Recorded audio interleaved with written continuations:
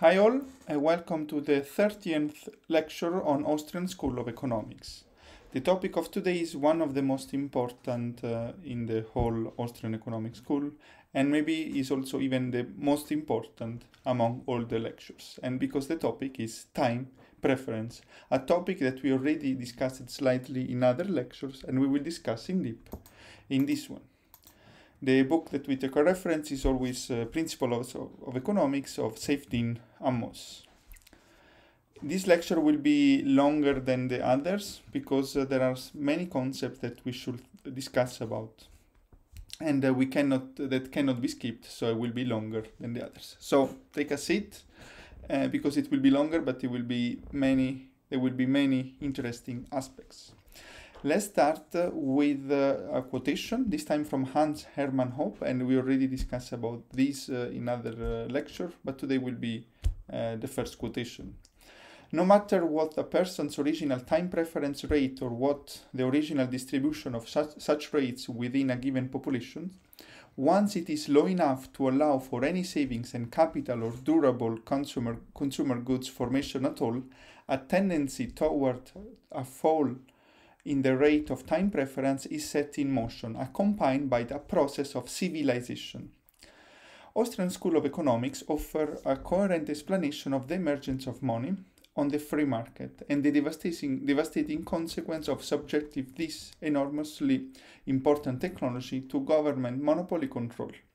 It is possible for money to exist without the state. This was we discussed also in the lecture on money.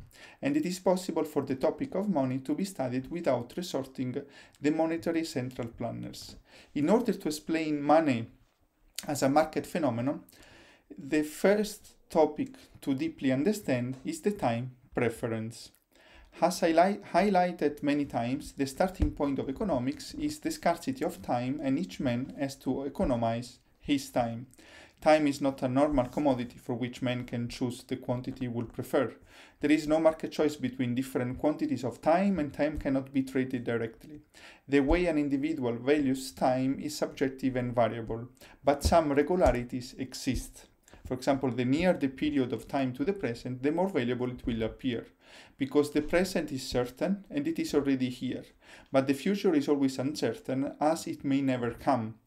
The higher valuation of present goods is a permanent fixture of human actions, so that humans choose to consume rather than to accumulate more of the goods they value, including money, confirm this preference. Their choice to consume in the present implies that they place a higher valuation on a present good than the same good in the future. Time preference is the degree to which present goods are preferred over future goods. It is always positive because humans always prefer present goods over future goods, as we said, but its magnitude varies from person to person. This is very important. So it's always positive, but this magnitude varies from person to person, and for each person across his life according to his situation. A high time preference indicates a heavy discounting of the future in favor of the present and greater present orientation, while a low time preference implies a lower discounting of the future and a greater future orientation. Many factors influence the time preference: external, biological, social, and institutional factors. The most important among the institutional and social factors is private property, and we had already one full lecture on property and the importance of private property, seen as a prerequisite for civilization, which will provide man with a very effective way, private property, of providing for his future. As a concept of property rights becomes widely accepted in a society, it leads to a widespread decline in time preference as individuals begin to increase their valuation of the increasingly secure future. And now we discuss about the connection between time preference and money. So, as we said, the future is unknown and uncertain, and no individual can know for sure what goods they will require in the future. In the same way money solves the problem of coincidence of wants in trade, it solves it also for future provision. By saving money, the most liquid good and generalized medium of exchange, the saver is able to exchange it in the future for the most valuable goods available, and to do so at the time of their choosing. As a human society develops money as a good, humans find it very convenient and powerful tool for transferring value into the future, and this allows them to lower their time preference and to engage in more savings and future provision. Money that is easy to produce will likely experience substantial increase in its supply and a reduction in the economic value held it over the long term. Hard money or money that are difficult to produce in increasing quantities in response to demand increases are likely to witness their supply expand to a limited extent, which causes price to rise to meet increasing demand, making them better at preserving value. Those who store their wealth in the harder monies witness the preservation and appreciation of their wealth, while those who store in easy money witness its dissipation, and their concept already discussed in the lecture of money. They may learn these lessons before it is too late, moving their wealth to the harder money, or they may not. In both cases, the end result is the same. The majority of wealth will accrue to the hardest money. This process, in fact, explains the demonetization of seashells, glass beads, iron, copper, and silver all over the world. It also explains the demonetization of silver in the 19th centuries and the precipitous decline in its value compared to gold. The undisputed winner of the global market for money at the end of the 19th century, as the vast majority of the planet converged on one commodity which had the reliable lowest annual supply growth rate. Secure savings into the future became ubiquitous, encouraging people around the world to save for the futures, thus lowering the time preference. And this was the time between 1870 and 1914. This made plenty of savings available for capital investment, increased labor productivity, incentivized investment in technological innovation, and increased prosperity. For any society and at all times, the hardness of monetary technologies available to people is inextricably connected to time preference, for good or for ill. So the last sentence is very important. So for any society and at all times, the hardness of monetary technology available to people is inextricably connected to time preference, and time preference is connected to civilization. Now we move to time preference and savings, and this will be also an important and also not a short part, a long part, but it's very important. So money is always used in one of three ways. It is exchanged for consumer goods, saved in a cash balance, or exchanged for capital goods, which means it is invested in production process of other goods in the hope it will generate a return higher than holding a cash balance. The important distinction between savings and investment has been largely lost in modern economics, where the two terms can be used interchangeably at times. For the Keynesians, saving and investing are levers that government policy dictates, completely separate from any notion of opportunity cost. The distinction between saving and investment lies in the salability and risk in each category. Saving specifically refers to accumulating money in cash balances, with the rationale behind of holding cash to hedge against future uncertainty. Cash allows its holders to protect themselves against unexpected negative economic shocks and to take advantage of positive economic opportunities. For example, a good rule of investing is always to keep between 3 and 6 months of salaries as a savings. So if something bad happens, you don't have to go and take out your investment, but you can take your savings. Should this money tied up in other investment, in fact, he may not be able to take it. Not be able to take it.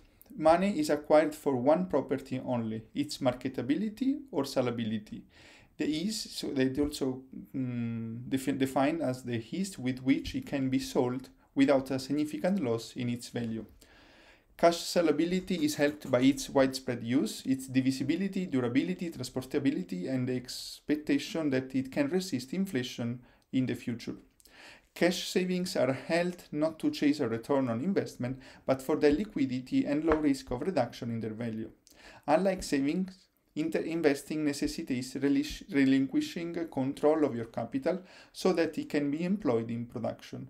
You give up on the salability and reliability of having a cash balance in order to employ the capital in a production process, hoping it will generate profit. So the investor sacrifices liquidity of cash and takes the risk of loss in exchange for a return of investing. There is no investment without risk, and there is always the risk of partial or complete loss of capital. Time preference can be understood as the driver of saving and investment. This is also another very important statement. So time preference is inextricably linked to hardness of money and can also be understood as the driver of saving and investment. Once an individual can lower this time preference to engage in activities that do not offer immediate rewards, they can choose present time in exchange for the future. Once they decide to forego consumption of present goods in order to save them for the future, they are lowering the time preference further. Conceptually and chronologically, saving can only be understood as the precursors and the prerequisite of investment. Before one can invest capital, one must first defer its consumption by saving it. One does not need to choose between savings and investment in the absolute. The choice between the two is decided at the margin, and it depends on the quantity of each already held. Young people with little wealth will likely prefer to secure some cash balance free from risk before they can take risk in capital markets. On the other side, those who accumulate significant savings are more likely to invest in capital markets. As a man starts accumulating his cash balance from zero, the marginal utility of holding cash is very high. Therefore, the utility of a cash balance is likely larger than an investment. As he accumulates larger cash balances, the marginal utility of adding those balances declines until it drops below the expected return of the best investment opportunity available to him. The more cash the man has, the more he is able to withstand the riskiness of the investment. A bad investment will not ruin him because he will still have his cash balance. The lowering the time preference is what drives individuals to accumulate cash balances and to invest. The lower the time preference, the less they consume, and the resources they will have to save and invest. Under a hard money standard, such as gold, the hard money itself will be held as savings.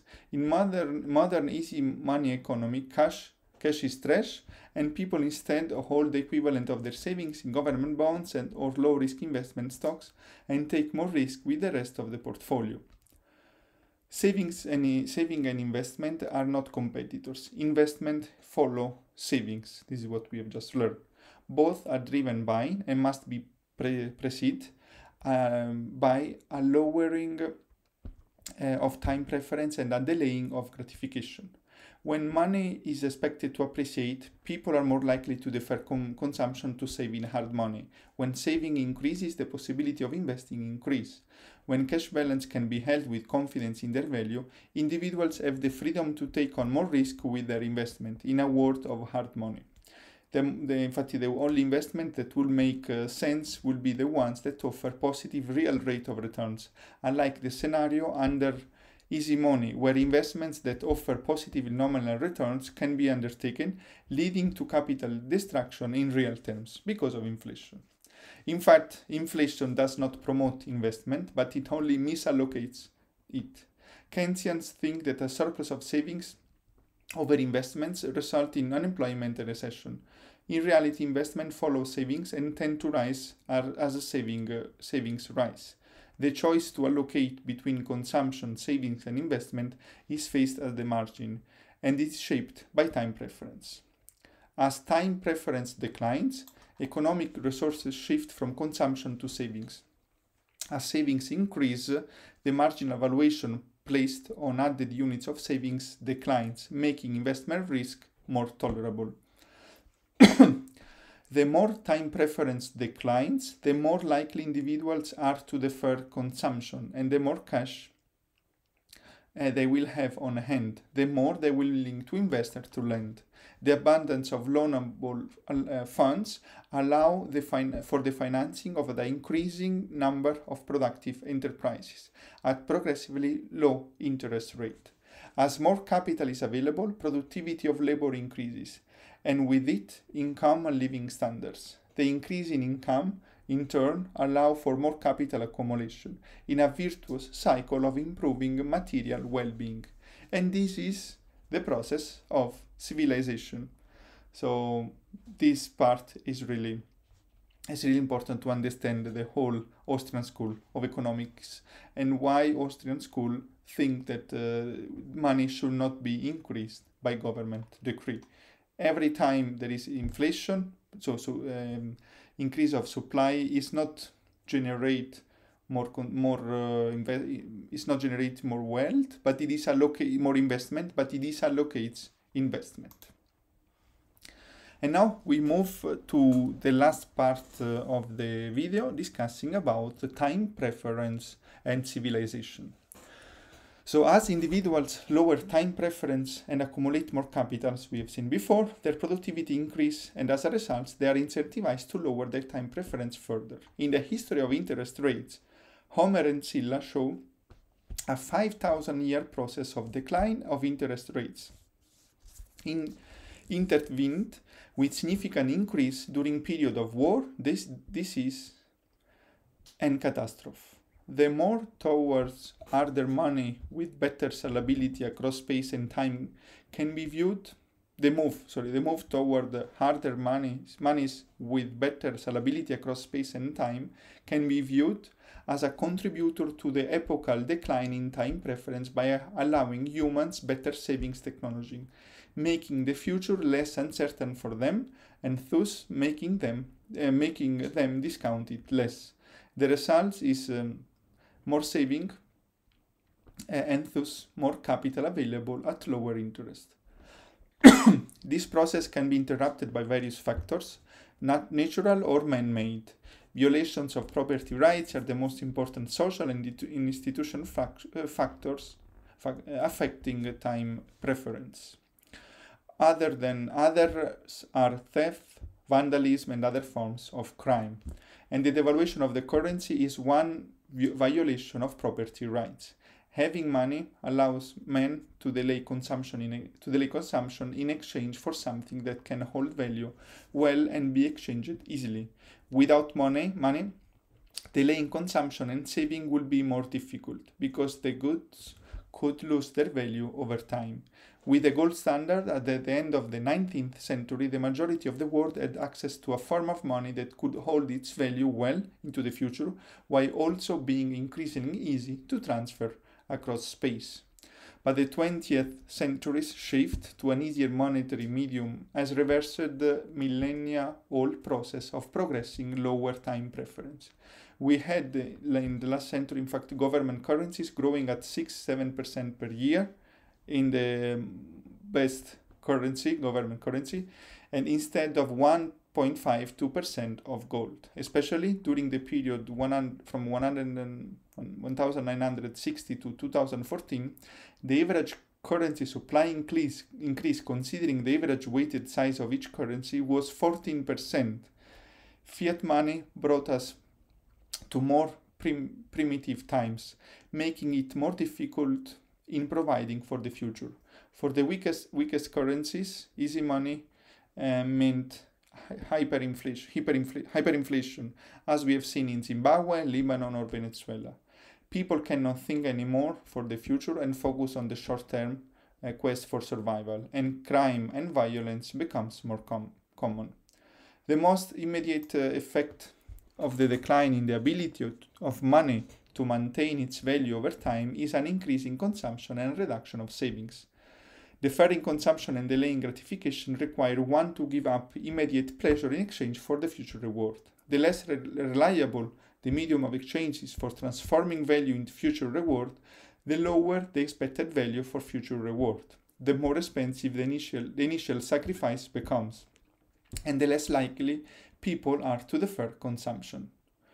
The culture of conspicuous mass consumption that pervades our planet today cannot be understood except through the distorted incentives fiat money creates around consumption. With the money constantly losing its value, deferring consumption and saving will likely have a negative expected value. This pushed unsavvy savers to consider investing in securities.